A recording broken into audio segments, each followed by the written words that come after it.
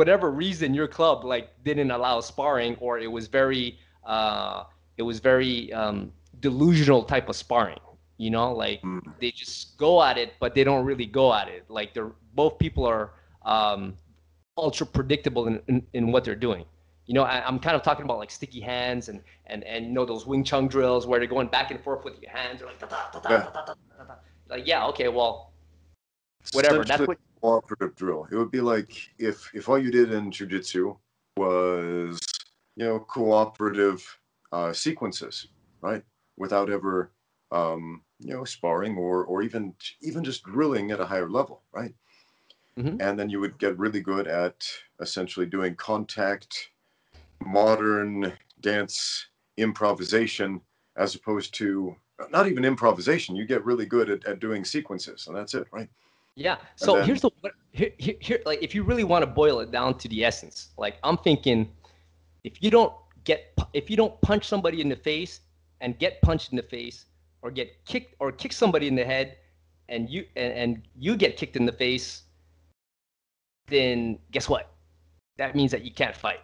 It's as simple as that. And for judo, if you haven't thrown anybody or gotten thrown or gotten choked out or gotten armbarred or done it, if you haven't had it done to you and you haven't done it to anybody else, then you can't fight. It's as simple as that. But me, from coming from where I'm coming from, like I'm I'm brown belt currently, but I've been fighting all this time. I've been competing and I've been doing my randoris like at the club and then going out and competing. So by the time I get to my black belt, like I got really strong fundamentals in fighting for my sport and like in technique. So that's why now I'm with the big boys. Now I'm like, okay, now the gloves come off. Now we could really play and evolve and focus and narrow down our techniques and specialize and do all kinds of great things and keep on evolving. But for somebody who practices any type of martial art, if you haven't, in my opinion, if you haven't punched people in the head and and vice versa. Yeah, and if you haven't kicked anybody in the head and vice versa, you haven't thrown anybody or and vice versa, or you haven't gotten choked out or joint locked and vice versa, then essentially, yeah, you don't know how to fight, unfortunately. yeah, man, exactly. But how many martial arts are there out there? And including Brazilian jiu-jitsu. There's a bunch of hippy dippy nonsense in Brazilian jiu-jitsu, to be honest.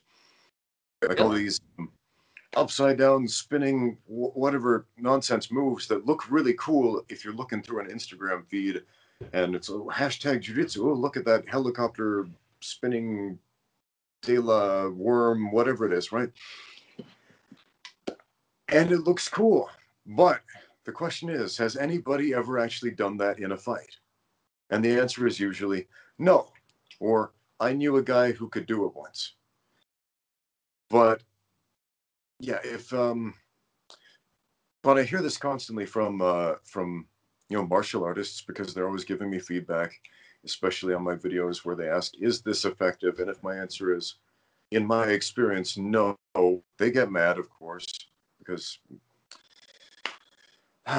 they want to believe. They'll tell me, this is part of my system. My sensei taught me this move, and therefore, because I identify with it, because it's part of my tribe, I have to defend it to the death, right? And then I'll ask them, have you ever done this in a fight? Have you ever done this against a resisting opponent? Have you ever done this in a sparring session against somebody who wasn't cooperating? And the honest answer is almost always no.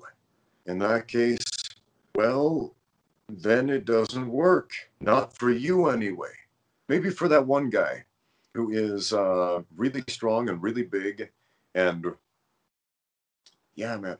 I mean, think about wrist locks, for example. Wrist locks are.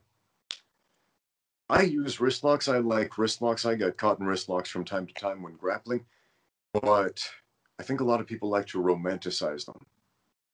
And we'll see this a lot with angry Aikido practitioners of the internet. I'm going to pick on them for a minute specifically because they send me a lot of angry messages. I don't have anything against Aikido, to be honest. I think there are a lot of beautiful Aikido techniques that I actually use myself. But they get mad and they will tell me things like, I totally use this technique. look, here's a video. And then they'll show a video and they're like a 300-pound, just jacked bouncer type of guy picking on little skinny dudes and wrist locking essentially child-sized people. I'm like, well, of course.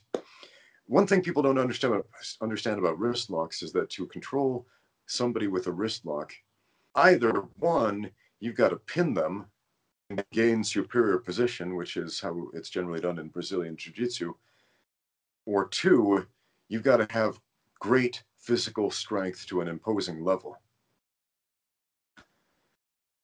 Or three, you have to take somebody completely by surprise who has no idea what a wrist lock is. So that has been my experience anyway. I know people hate my experience, but that's my experience. I've invested my life into training in martial arts and trying to find the highest reward, lowest risk techniques.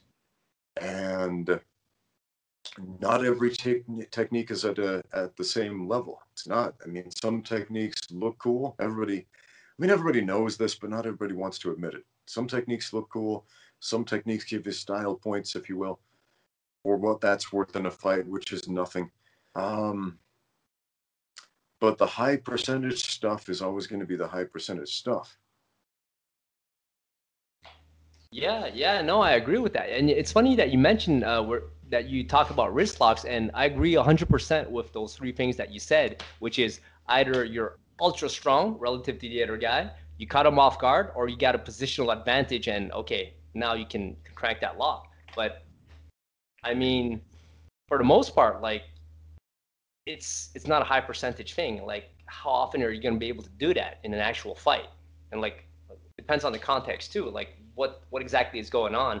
And so yeah, so wrist locks to me, it's like, yeah, you could, like you said, like you get caught in it every once in a while, right? Because either you got caught off guard and the guy just was strong enough to pull it off on you, you know, because you're not a small guy. You're how tall are you? 6'1".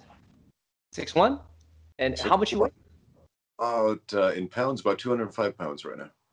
Okay, yeah. So you're not you're not big at. I mean, sorry, you're not small. I'm not tiny. I'm not tiny. Yeah. So I mean, for somebody to pull that crap on you, like they must have been either really strong, caught you off guard, or they were in a position where they had a dominant position on you, and then they were able to pull it off, right? And yeah, so, but I mean, for most people, like getting like a lot of martial art nerds, first of all, you're not that strong. Most of these guys aren't that strong because these nerds usually don't even lift weights, unfortunately, right? Because, you know, they might have that belief that weights slow you down. So they don't lift weights, so they're not strong.